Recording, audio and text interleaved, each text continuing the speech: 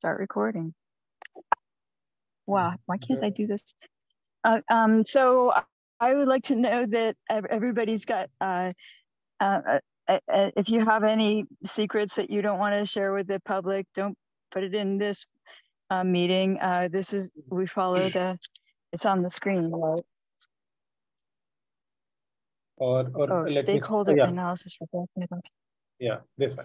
Okay, so who would like to start this meeting? Go ahead. So I think Riza, even you can start. So anyway, I think we are waiting for our speaker. Maybe he's not here. So then anyway, we can discuss in general and talk about what we can do as a climate action perspective.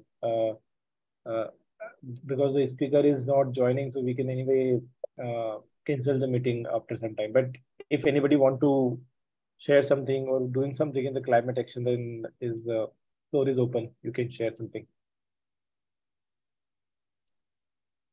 College, maybe I can just say on the alternative Tuesday in the same time slot, the standards working group is still active.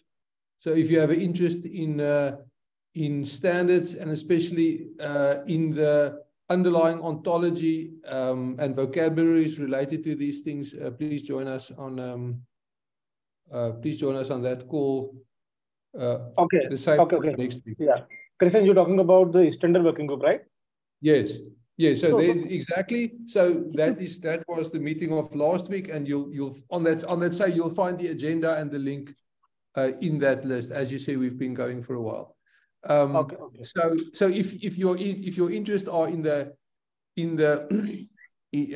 underlying almost conceptual structure of what anthropogenic impact accounting is and how to put that into practice, then please join us on that call. Okay, and Christian, can you also share some update what we are doing in the standard working group? Do we define? Maybe you can go, Kamish, maybe you can go to the wiki, to the standards working group wiki. Yes, working groups, and then there's the wiki, and under that.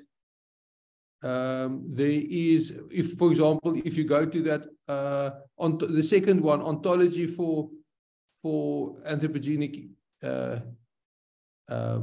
impact accounting. So the first, so basically we are creating an ontology that's based on that's a formal representation of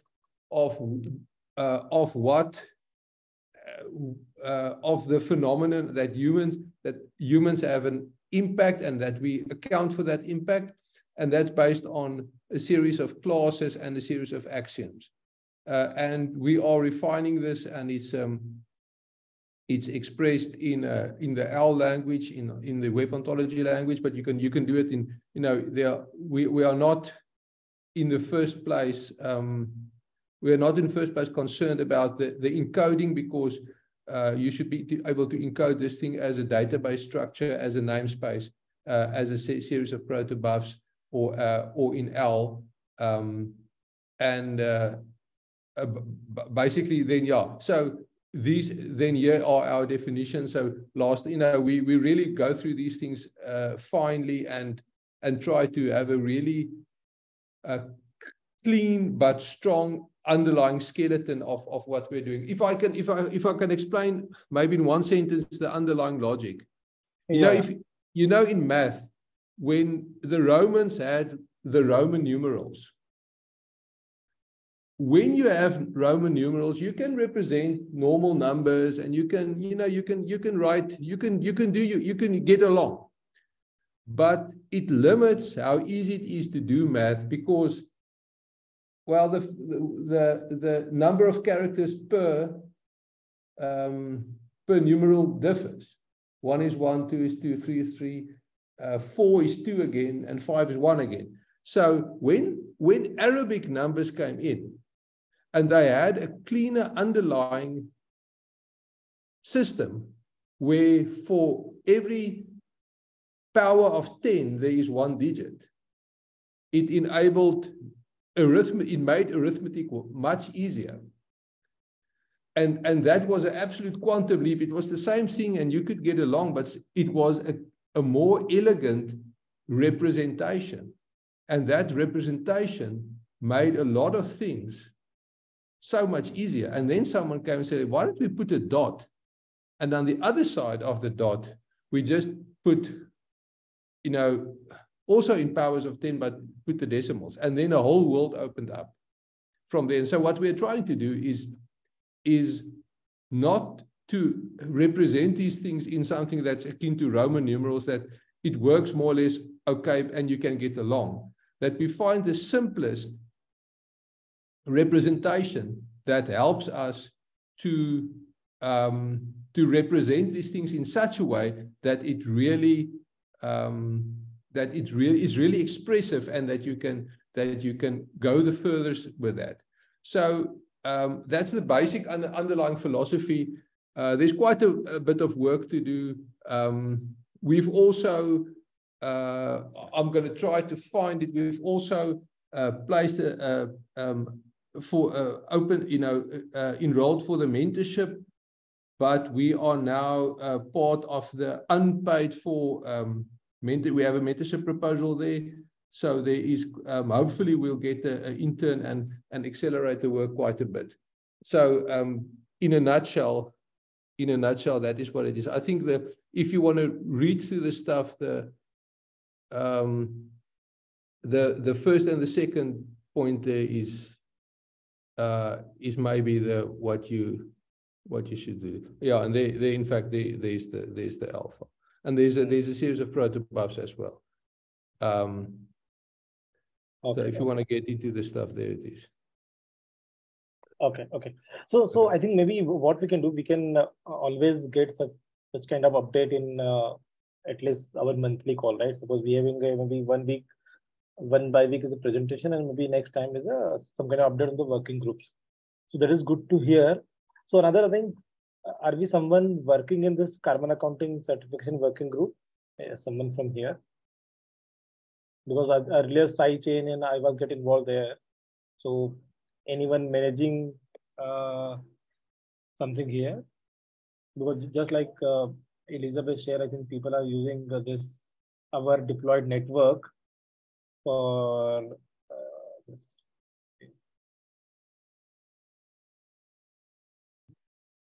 Okay, this is what I was saying. A bit of background in the register notes in the this. Yeah. So yeah, thank you. Thank you. Yeah, I think we can definitely. So this is our work for here in the carbon accounting SIG. So this one. So I think maybe, do you know someone, a Christian, like who is working on this particular working group, or is ideal nowadays? So maybe we can ask in the community to revamp or maybe work on the group. So even we have a GitHub repository, you can see what is the update.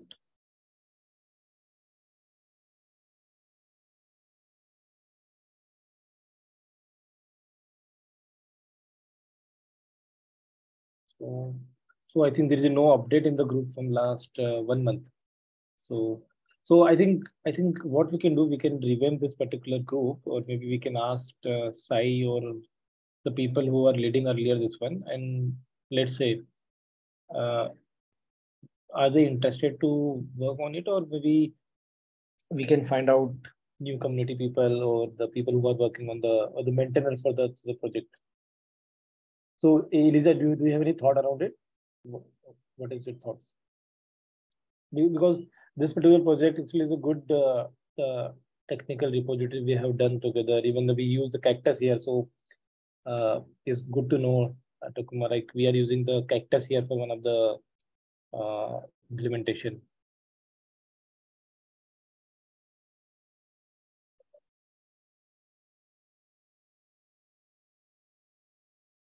So I think, yeah. So with Peter, actually, in the last year with the Peter, we did a couple of mentorship project, and we integrated the Cactus here. Yeah, I know. So the Peter, so Peter mainly contributes to the with your carbon carbon accounting application in Yeah, correct. Cacti sample code. Yeah. Correct. This work. Yeah. Yeah. So yes, Cactus Oh yes, instigated. so, Stan and I both had trouble hearing him. I'm on a cell phone. Maybe that's why I don't have the I'm turned up all the way. I'm struggling to hear you. Could you could he say that again, please? About cacti? I think Takuma is saying right something, or you're asking me? Tomoko. Okay, Takuma. Peter, he's one of the cacti maintenance. So And what I mean is you need to say it a lot louder. Can you yell? Are you able to yell? Or type. Or sorry, type it in can the you hear chat, me? right? I can hear sorry, you. can you hear me? Okay. Yeah, last year, Yes. Peter, he is one of the cacti maintainer. He collaborates the carbon accounting application in the cacti with your climate change group with on the carbon on cacti sample code. Yeah. Okay. So this carbon application code is still developed in cacti directory. Yeah. Yeah, correct. So Elizabeth, what I was saying, like in the last year mentorship project, we use Cactus for the interoperability between the carbon accounting and the tokenization. In particular, this carbon accounting SIG lab. So Elizabeth, what I'm asking, so this particular, I think this lab is not active from last 1 month, and even this working group, I don't see any meetings is happening around it. So can we call for the community who would like to work on this thing, or maybe adding the new use cases, or at least maintain it, or we should go check with SAI about the maintainability of this particular working group of this lab. Oh, yeah. Yeah, hi Bhutan, how are you? Oh, hi. Hi, Kamash. Yeah, hi. So, are you involved nowadays in the climate action group or not that much? The certification working group? Yeah, although we haven't been active on the development side. Sai and I both been working on some things independently related. Is there an action item, something that needs to be done? No, I'm thinking because like suppose we already have working group, right? So maybe whatever the how we having the standard working group, right? Call. We could have some maybe weekly or maybe we could decide maybe monthly call to at least, or maybe let's say, because if you see there is no any update happening in the group here, or maybe who is maintaining this thing, who is fixing. So can we ask for the developer in the community who can work on solve these issues, or what is your thought? Because there are many open items are there, or maybe even we don't having a monthly meeting, or maybe we can define the new use cases, right? Or maybe we can involve community along with us. Yeah, we can definitely maybe put together a working document on for maintainers and community engagement. We still have regular calls. They've been a little bit less regular and structured lately for the peer programming track under this working group. So when I have a bit of time, it might not be until the end of this week, I can think a little bit about that. Like I said, we're not active right now, but I think what you're saying makes sense to maintain community engagement. Correct. I think what SAI are doing right now is sort of figuring out what's the next step, how to transition this into a more practical use case. And once we figured that out, I mean, there'll definitely be more activity. but coordinating something in the meantime would be good. Did you have any recommendations or suggestions on for anything specific, or you're just asking for us to do an update? Yeah. So I'm just asking because earlier this group is quite active, right, with this working group, and now it's not active. So maybe we can reduce the frequency of the meeting, but we should have something. And or suppose if we lacking the resources is a community or maintainer or contributor, then we can can take help from the Hyperledger Foundation, like to maybe asking for the community or the people who can contribute or who can actively participate in this working group, or maybe coming up with a new use cases like how we were doing earlier.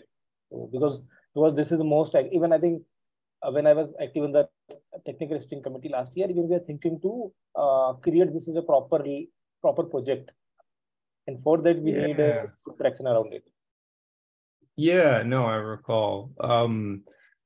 I don't know so Sherwood was talking a bit about that with the community maintainers. I never received any information back. I can follow up. I don't think Sherwood's on the call either.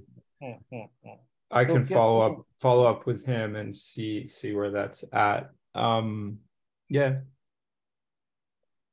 Yeah, I think for me, yeah, just a second, Elizabeth. Just one last point, just Trace. For me, I think right now I'm trying to figure out how the work that we've been doing under this working group, and specifically the open source project, can sort of be fit. And we've been working on fitting or piecing it together with some other mainstream projects, like the presentation we had from Hedera, Guardian guys, and a couple other projects. So that might be an avenue to explore, sort of cross-project collaboration that might help structure, sort of future development. I'll think a bit about that. Yeah, I'll get back to you. Okay, thanks for raising it. Yeah. Sorry, Elizabeth. Yeah, in the chat, I've been asking if we could use the offset dealer account for health data tokens, as well as our carbon credits that we're selling as offsets to the emitters. Who, I guess what you do is when you have an emitter token that you issue to an emitter, you could also issue to them a list of carbon credits that they could purchase to offset their emissions. I'd like to see that happen. I'd like to see that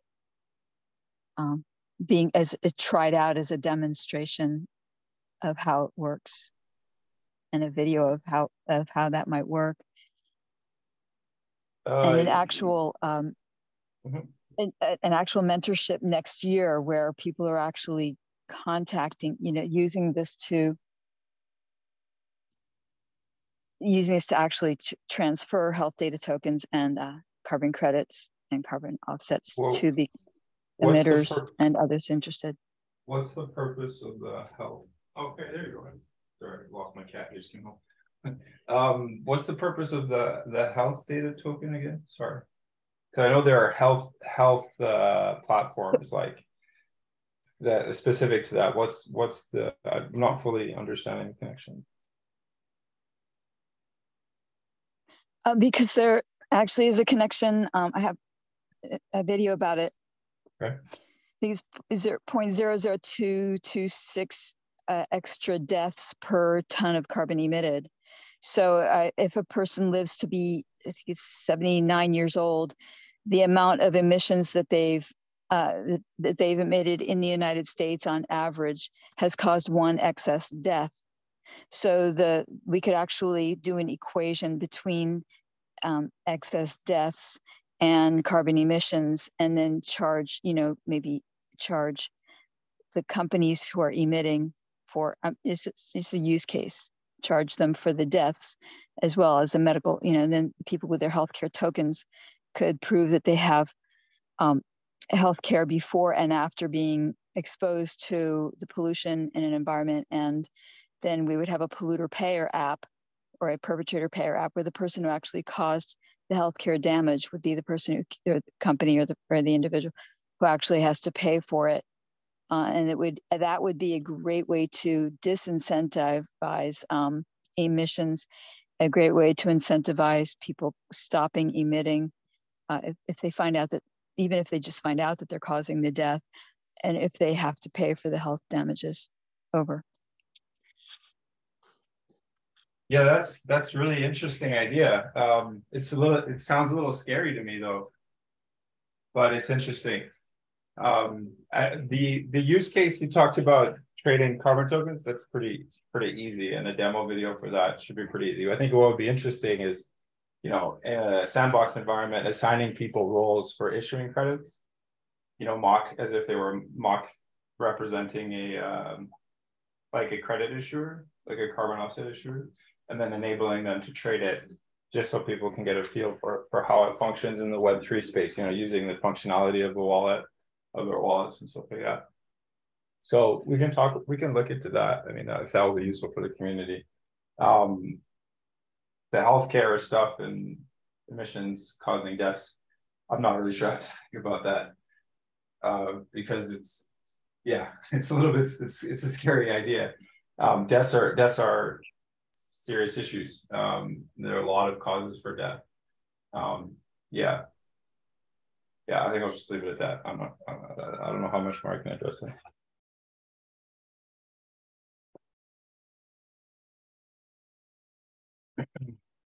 Was there anything else on the call, scheduled for the call today? How much? Yeah, no, I think so. Anybody has any other thoughts? So I'm okay. So any new one who joined first time can introduce. Otherwise, we can wrap up because today's presenter not joined the call. So we don't have any. Well, Bertrand Roux has just joined. Could you please bring us up to date?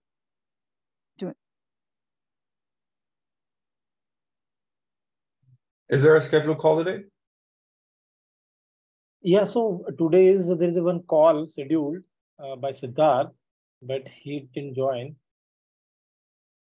You haven't heard from him? Sorry.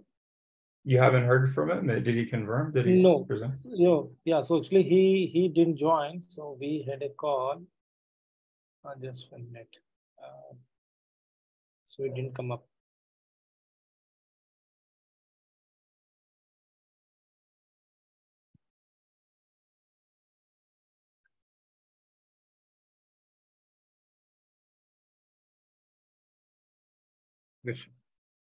So this is the presentation today, but he didn't join. So anyway, we didn't have any agenda to discuss. So maybe. Oh, this is Siddharth. Okay, yeah, no, I had been in touch. I haven't heard from him. Okay, yeah, that's a good. I didn't realize that it was scheduled for today. Sorry, I've been really preoccupied with 2 other projects. Yeah, I know Sherwood had scheduled that with him. Let me check with him right now just to see what's going on. I can message him online. Actually, he's supposed to join today to present. When was the last time you spoke to him? Don't know. Sherwood actually talking to him.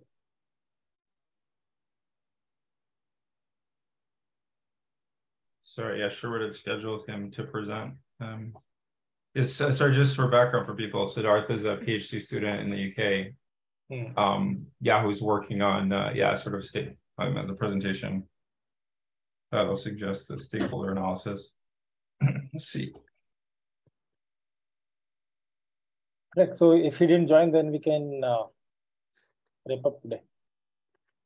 Yeah, maybe we'll just wrap up if he's not here, because I'm not sure. Sorry about that, guys. Okay. I wasn't aware of that. Okay, so no worries. I think maybe we can invite him next time. So maybe I will talk to David and Sherwood about the revamping, or maybe how to get involved, or maybe ask for the new volunteers or people, or maybe new ideas for the carbon accounting and certification working group, because making it active is important. because it is the most active working group, and even this carbon accounting lab is going to be main project because the TSC is considering toward that one. So yeah. So there's one thing to mention on that, and I'm going to explore. So Sherwood and I attended the Open Source Summit in Vancouver at the beginning of the month. And I had a quick interaction with, I think it's Dan Brown from the Linux LF Energy or LFX Energy. They have a track on carbon accounting standards. Now it's outside of the Hyperledger group and the blockchain side. But I've been looking to engage with them, and that may be a way to sort of formalize or structure community engagement, because it's a sort of sister to Hyperledger, right, under the Linux Foundation. So if you do talk to David, maybe raise that and see if he has any thoughts on that. But I will be reaching out to Dan Brown from the LFX Energy on my own as well, to just to let him know. So just for people on the call, if they're interested, the initiative I'm referring to, and I'll just share before we end the call, just so we could share something maybe useful for the group. I'll share a link. Just give me a second.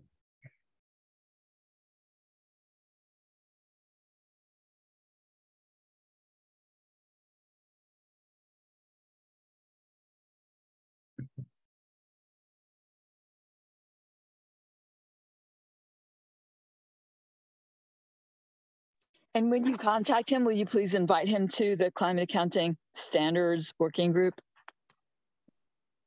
Yeah, I think that would be good. I'm not sure if he's engaged with the community yet. That would be great. Where is this? Yeah. Okay. So thanks for this call. So maybe can I ask, Kamlesh, are you the person who's going to create a meeting notes page and enter the notes into the wiki for this group? Yeah, so I do and Sherwood do. So this is done by Sherwood. So he must be communicating. Even he told me today he's going to present, but I don't know why he didn't join. So when Sherwood mentioned me, he is going to join. And are you able to copy from the chat? Yeah. I'm not. No, I think anyone can copy, right? It's not like that. Anyone can copy. You just need to have a Linux Foundation ID. Then you can do it. So there's no any restriction around it. Are you able to use the analytics robot who's here taking notes? I'm not. Okay. No, Does that bot provide enough notes that you could actually copy those notes and paste them into your wiki? Yeah, I think I can copy, right? Yeah, I can copy here. Yeah, it's copied. So there's no issue. And you can edit the page, right? You have the edit access here. When you do the edit, you can edit it. Okay. So anyway, yeah. So that we can done. So thank you for today's call. We will connect next time. Thank you. But wait, don't close the meeting. Oh, wait, I'm the host. I'm not going to close the meeting until everybody's had a chance to go through the chat and click on some of the links. Yeah, correct.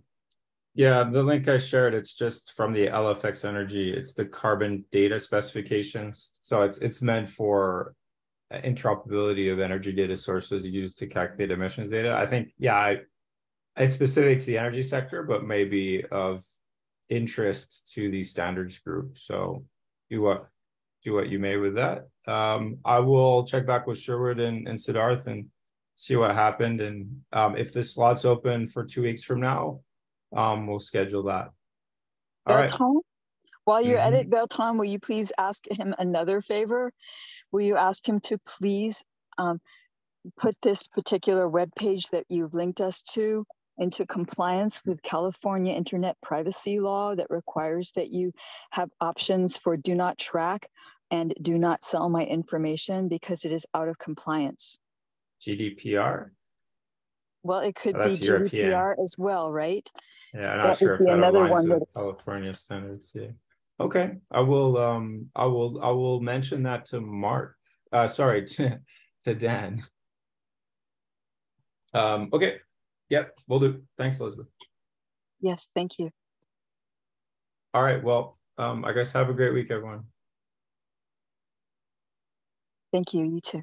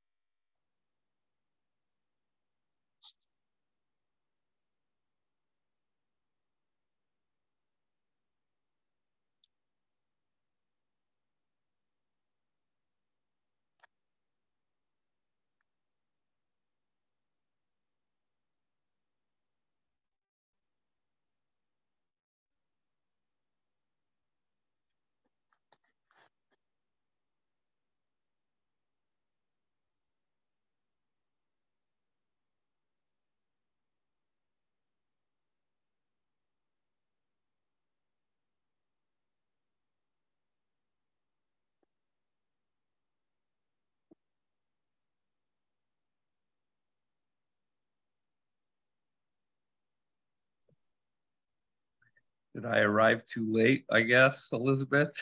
Well, yeah, I hope this isn't Siddharth because everybody's been waiting for Siddharth this whole time.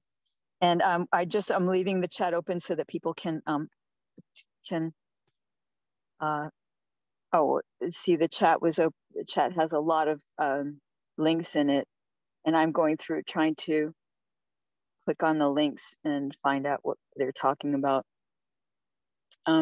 We have Fireflies and Read AI both taking notes here, and I don't know why, but I think maybe there's a competition to see which one they should keep and which one they should do away with. But basically today I asked, a whole bunch of people asked for more features in the product that's being developed, and one of the maintainers showed up at the end of it and told us that he will get back to do this. We're being recorded still, so he's told us about Dan Brown. I just found some information about him, and actually it's in LinkedIn. He's a Linux Foundation. So that's the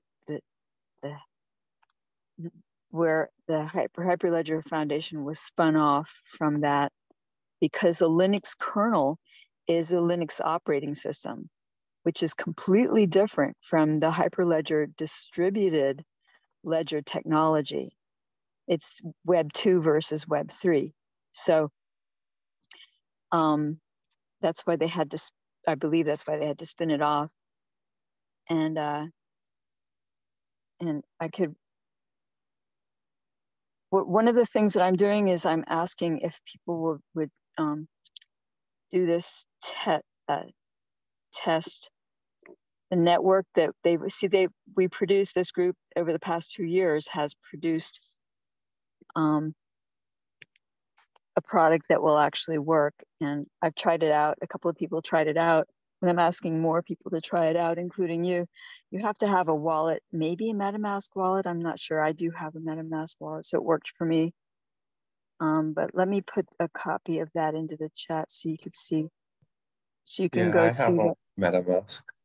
Okay, so then right here, you can go to that link and see the video on how to do it. And then there's a link under the video where you can go and actually try it for yourself and use your MetaMask wallet to register, and then try to use it to try to get an offset account, offset dealer account, so you can become an offset dealer. and you can trade your own carbon credits. Interesting. And this is an open source project. So that means anybody in the world can look at the actual source code and see what they're getting into. And there's nothing hidden. There's nothing concealed. They don't have to hire an attorney. All they have to do is just read the code for themselves, and they'll know exactly what they're buying. And they'll know exactly how they're going to get it, and they'll know exactly what they can rely upon. They'll be able to trust you as the offset dealer to in a completely transparent fashion, providing your carbon credits to them so they can offset their emissions. And they Awesome. already have this huge database full of major emitters like Chevron, and they track how much they're emitting, how much methane, how much carbon dioxide. But do they buy? That's the question. The question is, they emit, but do they buy? Do they do the offset? Right. So here's the thing. And do they buy at the scientifically proven true cost price? Mm-hmm. Okay, that's where I step in, and I haven't been able to sell anything because the market's so destructive of the environment right now. So what's going on with this Chevron and all these people is that we can hire an issuer, or they can hire an issuer. So and the issuer can actually issue a carbon emissions token for their emissions. So now we have on the ledger, we have how much our carbon credit tokens and their carbon emissions tokens. And all they have to do is say, oh, sure, we'll swap. And then they use their public key. And then we use our public key, and automatically, instantly, the swap is made. Mm-hmm. So all we need is for them to come on and use their private key. We've already done all the work for them. We've created their emissions tokens, so they know exactly how much emissions they need to offset. Because the ACRI credits of the 100 million, there's 25 million that are tokenized on I believe it's Ethereum, but I'm not 100% sure which blockchain they are on. I can find that out. Is the governor the issuer of those carbon credits? So it's the CDSA. It is the ACRI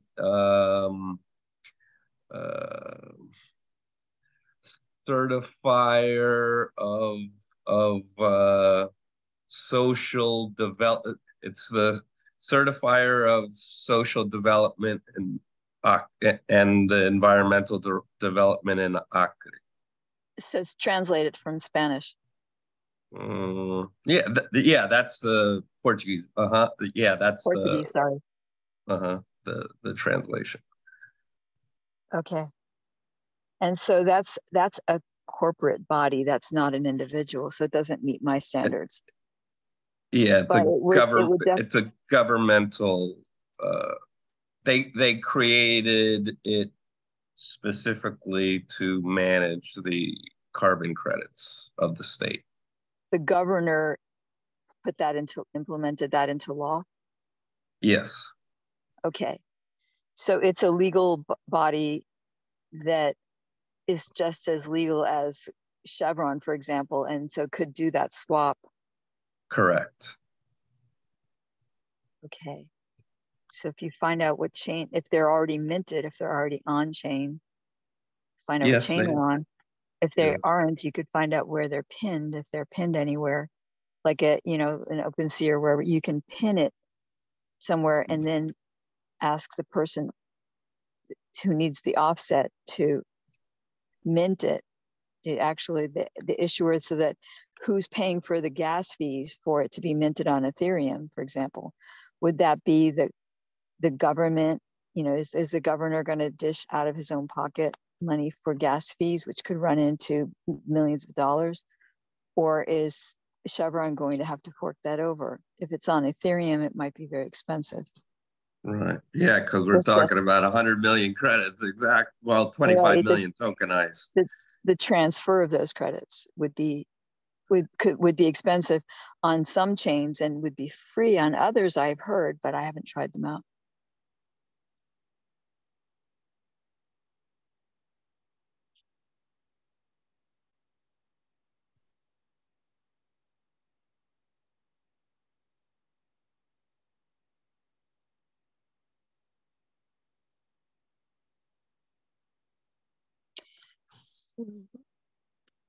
Someone who joined today said Linnea Nelson is one of the ecosystem maintainers, I think she is, for the Linux Foundation. And I had written to one of her cohorts a couple of days, Friday, I think it was, asking them to attend this meeting. And she says she's happy to engage, see where she fits in, her background in the energy space, and she can send this group into some big energy corporations, such as Ørsted and others looking to tackle generating standards, and is happy to help with outreach, marketing, and content. So she'd be like the person who could do this deal, broker this deal between Acre and Chevron, for example. Awesome. To explore possibilities in the insurance space too, to grow the SIG, but there's already an insurance group on Hyperledger. It's a separate group. So here's one of the big energy corps that is trying to offset their emissions. I have the link right here that she gave to me. I'll put it in the chat so you can see. So this could be a customer, I'm saying, for you. Did you get the link in the chat? I did. Yes. You have to click on do not sell my personal information, and then you have to go to the button and turn the button off and confirm my choices so that they don't sell your personal information. Oh, yes. Right.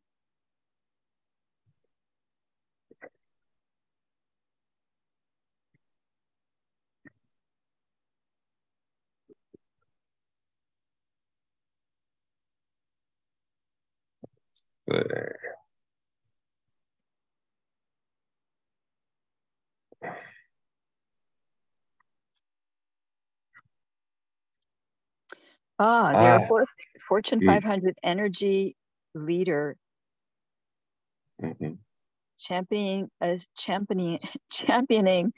sustainable future through smart green solutions. So I guess trading carbon credits might be one of those, because what you can't emit, I mean, there are individuals who are so disabled they cannot offset their own emissions, and they have to be able to buy offsets to offset their emissions.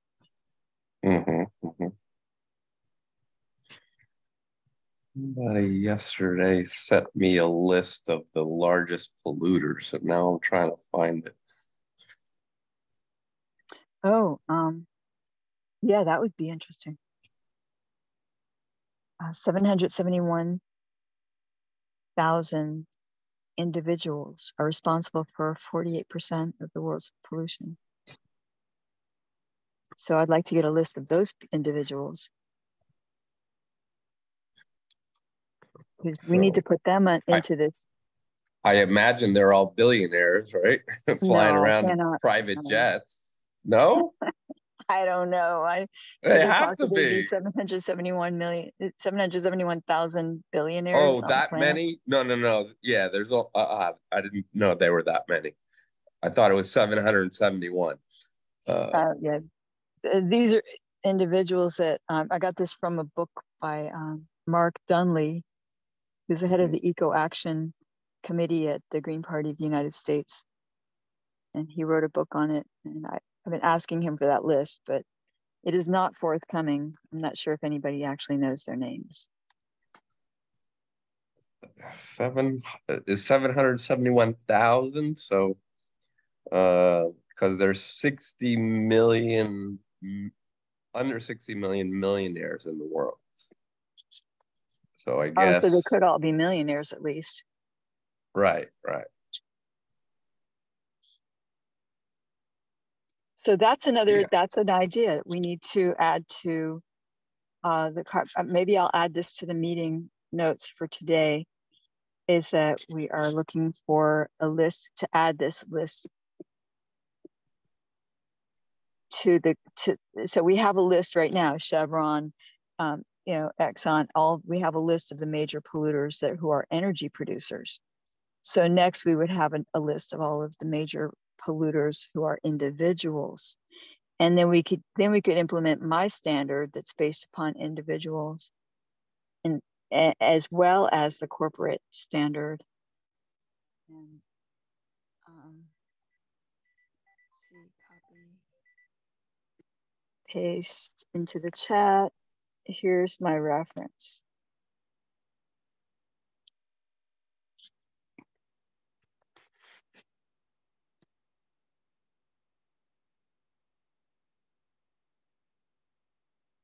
Nope, I'm wrong.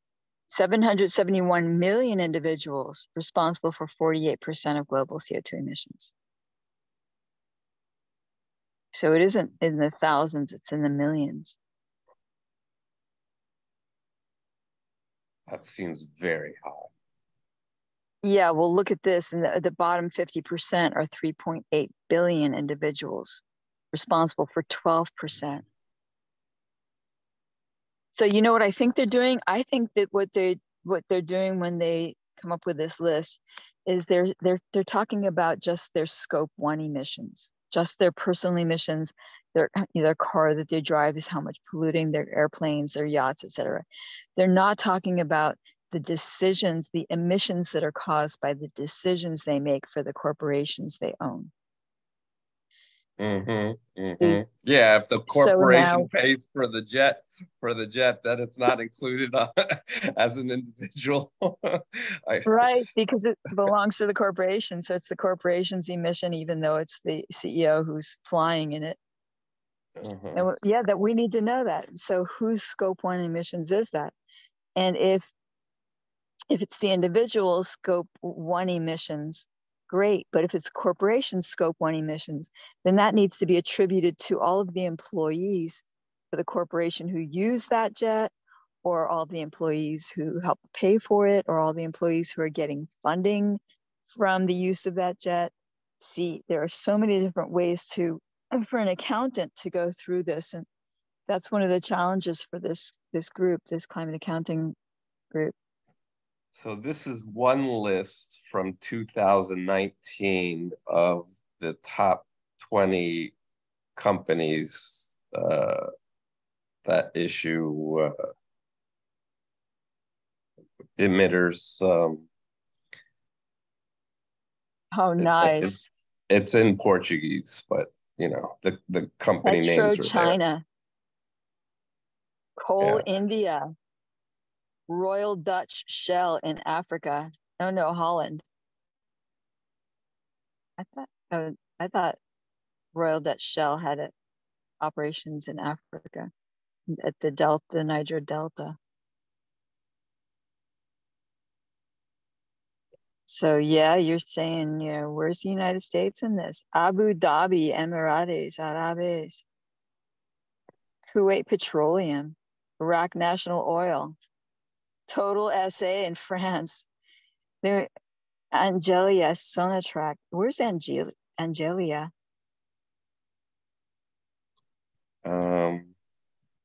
Argelia, is that Argentina? Number 18. Algeria. Algeria. Wow. BHP. Is it in Australia? Argelia, ARGEL. I'm not looking at it. ARGELIA. Yes, correct. Yeah. Yeah, it's Algeria. Algiers. That's Algiers, right? Is that the same country? Well, Algeria is the capital is Algiers, I believe, of Algeria.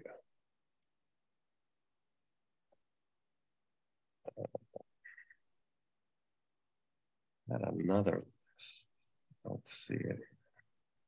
Energy death numbers. Oh, this is a cool Our World in Data. I love these graphics. They're so much fun. So I'll put this in the chat as well. It's one of the things that I was mentioning why we need the individual standard is individuals don't understand that the average Americans, United States citizen, if they live to be 79 years old, their average emissions have killed one person, just, caused one excess death. And if you click on this, hopefully it still works, this link.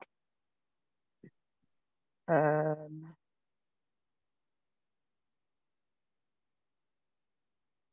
my goodness.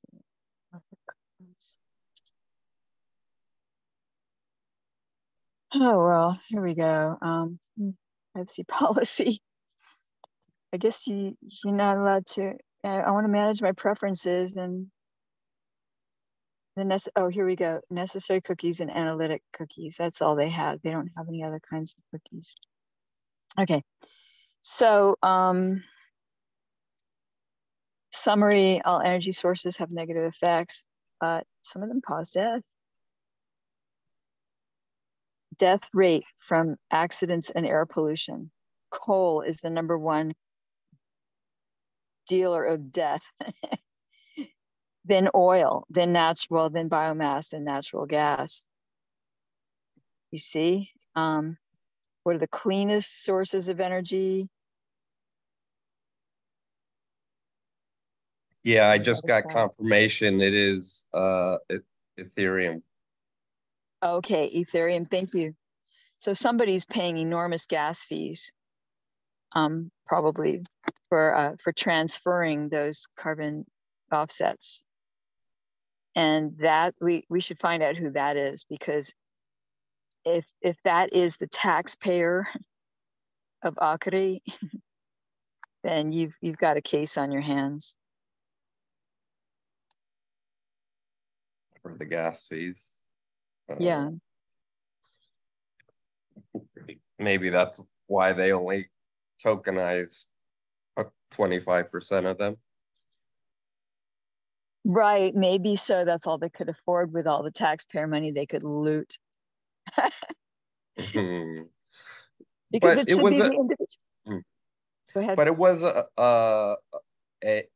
another company that did the tokenization for them. It wasn't the state of Acre that tokenized it.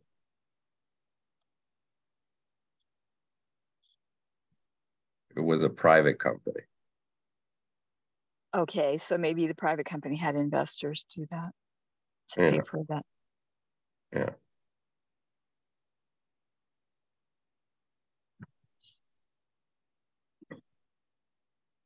Okay, so I'm putting on the screen share here. Death rate, here you go. Death rate from accidents and air pollution. Where are the accidents? Well, maybe it's all an accident. It was accidental that we decided to use this type of energy instead of bicycles. And I know where I saw it was on my LinkedIn today. Somebody posted all the different, investments by the energy companies and the profits from each segment, like solar, wind, and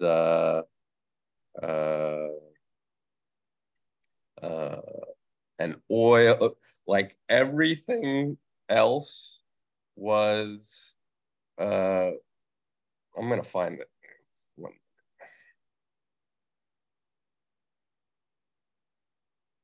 death rate from air pollution from coal. And the Chinese are still using coal in their hibachis to cook their dinner every day.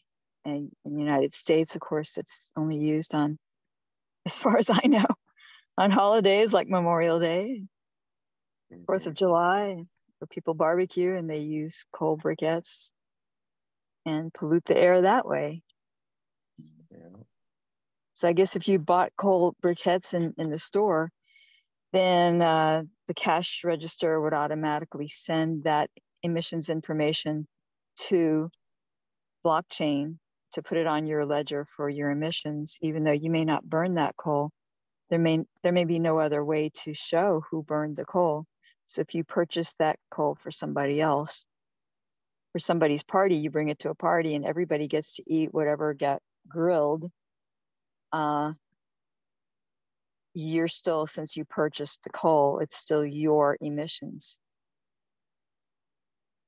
Because there's no other way to, there's no way to automatically put it on blockchain that I know of. From the cash register to the blockchain. One easy swoop. All you got to do is enter your private key. You can do that using your handprint or your thumbprint or your iris or whatever you want at the cash register. Right.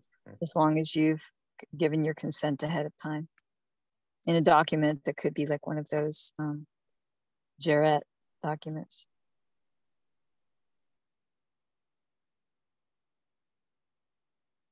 And you might have to do that one day in order to become an offset dealer, because they might want to track you and make sure that you've offset all your own emissions before you can issue offsets for somebody else. That's science fiction. Right. Well, I haven't owned a car since 2013. I walk and bike most places. If I have to go far away, I will fly. But I definitely, my carbon footprint is low, and so there are many different types of charcoals. So the very polluting charcoal is what's taken out of the ground, and it's full of sulfur and heavy metals and whatnot. And the stuff that is used for barbecue, in most places, doesn't have that. In the United States, it's very common that they add like lighter fluid to the charcoal. And to me, this is disgusting because the food tastes like, like you poured gasoline on it. I don't know how people use that stuff. So here it's usually made from pine or eucalyptus.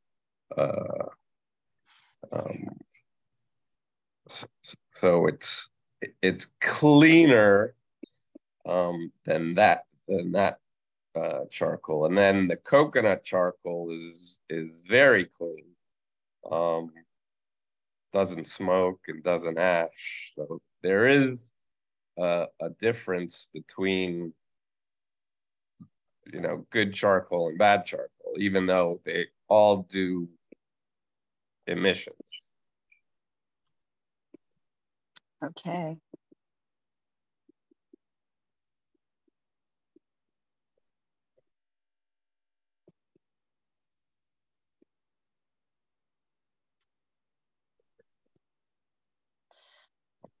Going through my LinkedIn, it was here early in the morning.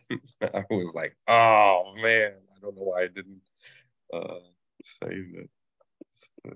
Oh, I know. I saved. I must have 100 saved.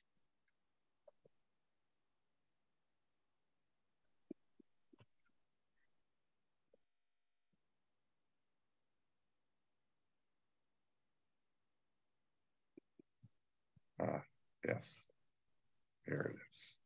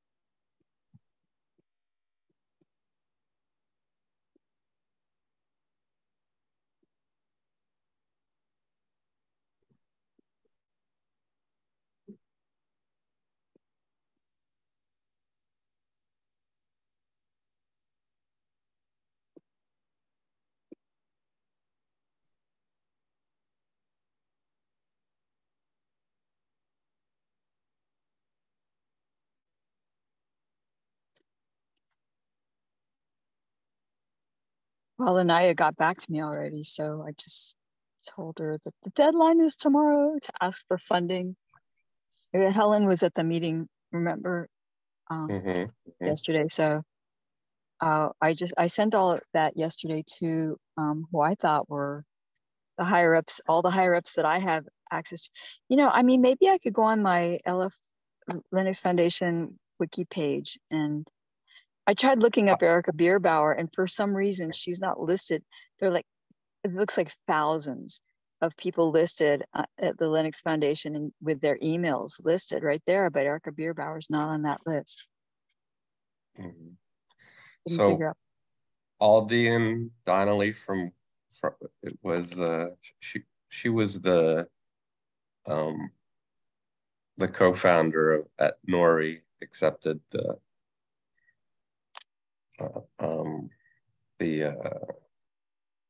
my LinkedIn. So oh, nice. Let's see if we get a response from her. Wow, that is so nice. Yeah. And she's a co-founder? Mm-hmm. Nice. I saw a talk at Duke University. It was being given by a male co-founder. So correct. So on that talk. So that is Ross, probably Kenyon from Nori. It's him and her.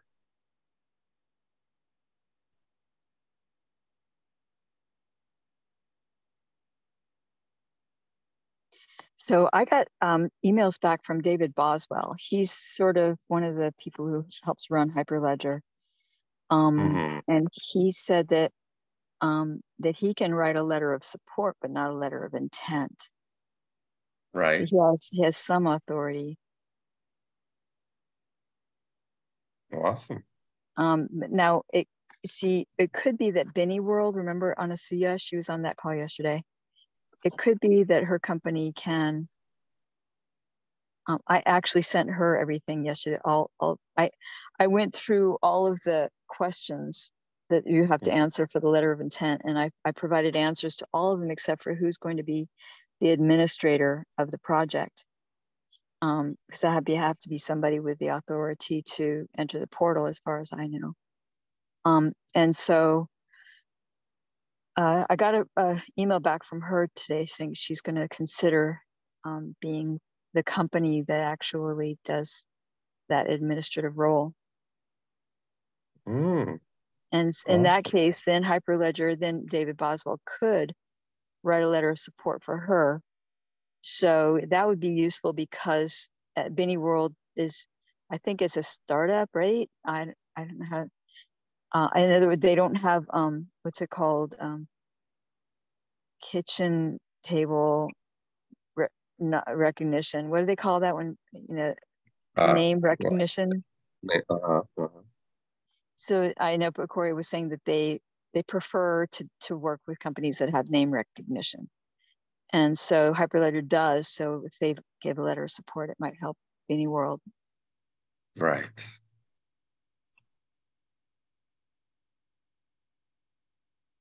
Oh, here you go.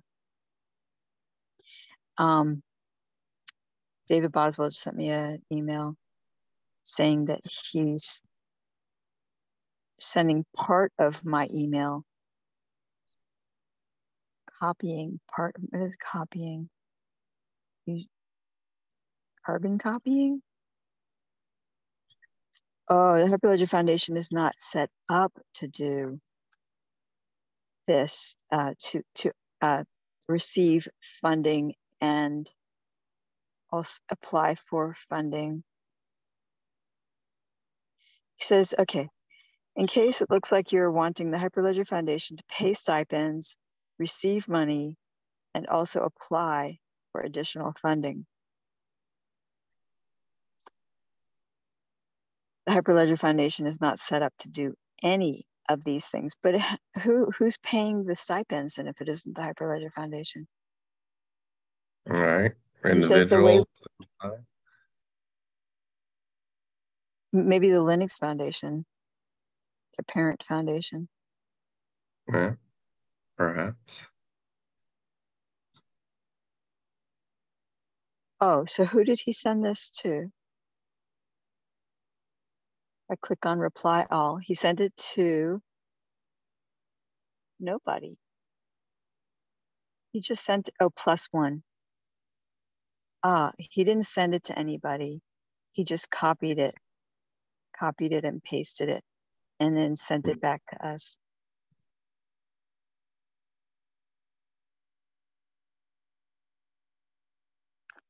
I see. So what he's doing, he's starting a letter. He's starting a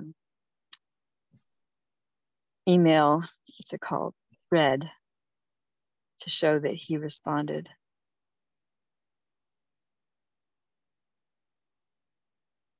So it's going to be up to Benny World then, since they haven't yet. Oh, but they're located in India. Oh, I don't know if you can. I think you have to be in the United States. Do you have a United States employee identification number? I just have a Social Security. No. Yeah. So, I don't have one. I haven't applied for one. I'm not even sure if I want to incorporate California or Delaware or where, if I want to even play that corporate game. I've done it before, and it's tough because you have to have an attorney. No, I mean, you do. You do. But so the most inexpensive state to incorporate in is Wyoming. The yearly renewal fees are the lowest, and there is 0 corporate income tax in Wyoming. What I'm saying is every corporation has to have an attorney to represent it in court. So you have to get the attorney ahead of time, because if you're slammed with a lawsuit on day one, you have to already have the attorney. You can't. Yeah, they can't sue you on the day one. But so there are a bunch of sites that you pay like it's like $500-600, and there's a $99 fee that and they're all attorney offices. You know, if you Google Wyoming corporation, and they'll be your registered agent. I set up a company for but my. not your attorney. Yeah. Not your attorney. A registered agent is not an attorney. It's just anyone can be a registered agent if you have a domicile. Correct.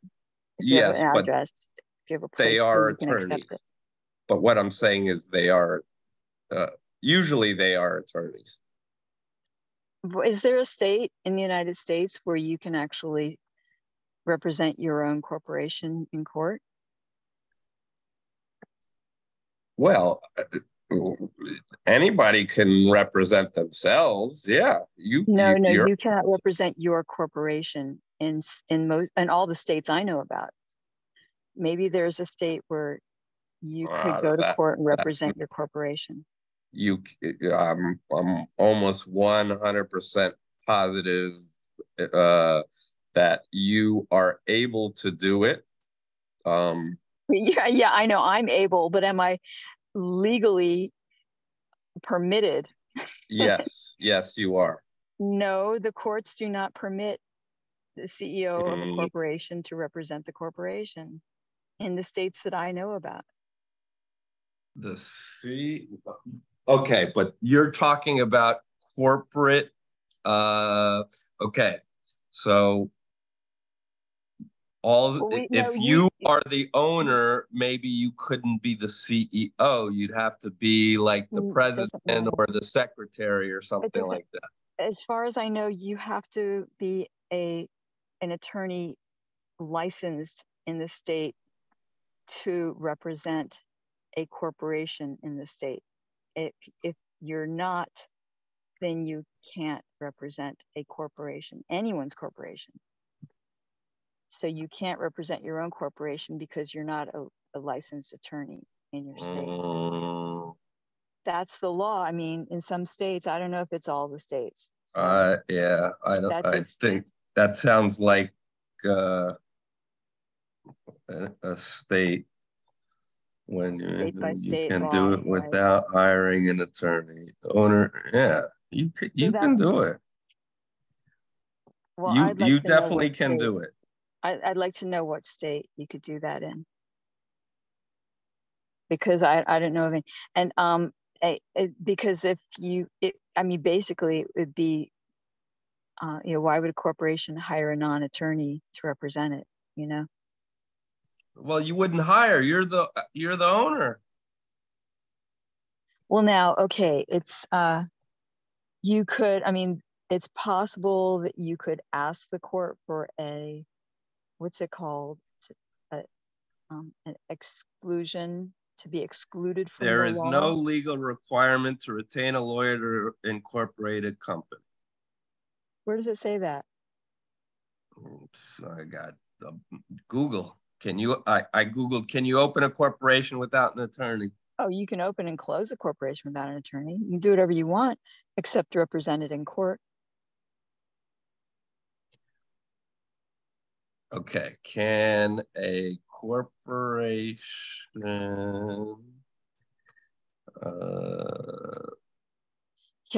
can you take this offline, because I want to stop recording so that people don't have to, because it's the end of the meeting. Sure. So I'll meet you somewhere else, and I'm going to end the meeting. All right. Clubhouse.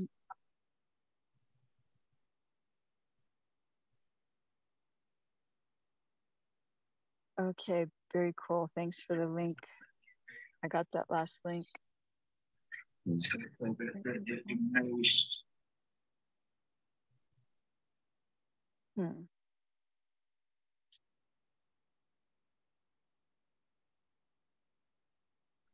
Corporations can act through agents. A cannot represent itself. They're more through a person of doing. Yeah. Okay. So if you go to court, then you will need an attorney. Got it. Okay. I'm going to end the meeting now, and thank you very much for joining us. All right. Ciao.